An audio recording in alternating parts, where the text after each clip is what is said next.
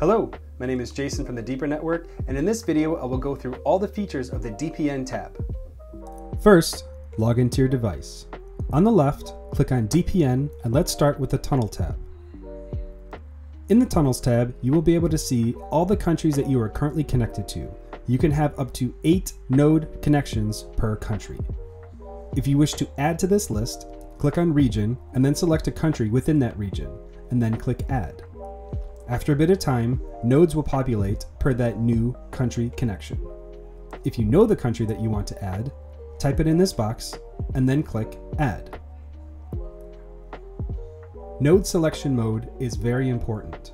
Regular just means manual. If you wish to connect to a different IP address within that country, you have to do it yourself. Click on Switch Active IP to switch the address. If you feel like the connections are all slow and you want to try a new batch, click Refresh and you can have up to 8 new connections per your country. Domain Aware is very helpful for streaming services, as it will remember each connection and associate that with a specific IP address. It will not randomize it. Random is exactly how it sounds. Each new connection will be randomized with a new IP address. Round Robin is great for speeds. So if you're looking for faster speeds and not so worried about streaming, click on Round Robin. I leave mine on Domain Aware as I like to have streaming services be consistent. If you wish to remove a tunnel, click on the check mark next to the tunnel that you want to delete, scroll down, and then click Delete. Let's move on to the Mode tab. Once you click on Mode, you will have the ability to choose between 3 different modes.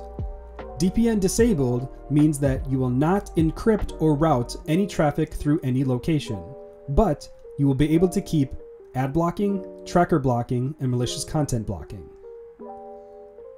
Full route means that you will tunnel all of your traffic through one location. For this demonstration, I will choose Macau. Once I click Apply, all of the traffic on my network will tunnel through Macau. A very powerful feature of full route is the kill switch. With kill switch enabled, my local IP address will not be leaked in the chance that the nodes that I'm connecting to goes to 0. With kill switch not enabled, if the nodes goes to 0, I will use my local IP address. So the benefit of the kill switch is that if you enable it and the connection that you're using goes to 0, you will not expose your network to your local IP address. Smart Route will tunnel your traffic to multiple locations at the exact same time. It will also use App Relocator. It is the recommended mode to use on your DPN device. Smart Route also has Backup Tunnel. With Backup Tunnel enabled, if there's any problems while smart routing, the Backup Tunnel will be used. Any of the locations in your Tunnels tab can be used as a backup tunnel. Smart Routing has Domain Config, IP Config, and Query. With Domain Config, you can add to your Smart Route list by inputting a domain and then selecting a location. For this example, Binance.com does not work in my country, so I can route Binance.com to Germany, and now I can access Binance.com. If I wish to not use the DPN, I can input something into the direct route list. So for an example, Google.com will be routed directly into my current location.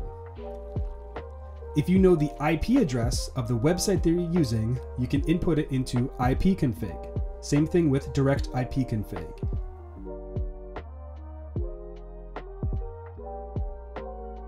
Use Query to check your work.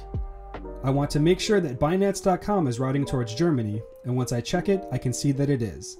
Same thing with Google.com, it is set to direct. We hope you found these videos helpful and informative. Continue watching the playlists to learn everything there is to know about your Deeper Connect and the Deeper Network. Deeper Network, of the users, by the users, for the users.